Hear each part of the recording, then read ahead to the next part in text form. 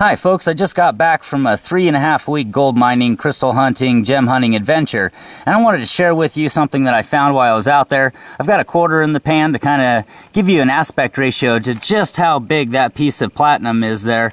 So far all the acid tests, that's what it's telling me that it is. At first when I found it, I thought it was a piece of gold covered in mercury. I just didn't assume that I'd ever find a piece of platinum in that area that was that big. Now we've found some very small pieces in the area, but we've never seen anything that's come out of there this big. This hole was probably the size of a pretty large motorhome when we ended up digging it all the way down to bedrock. So throughout the rest of this series that I'm going to be uploading in the next few weeks from the trip, I'll be able to show you what we found with the Goldemian sluice box, with the Easy Lift miner. I just showed you what we found with the focus pan that first day, and I'm going to show you some of the rest of it from the rest of the trip. Hope you enjoyed. This is Mr. Thessalonian.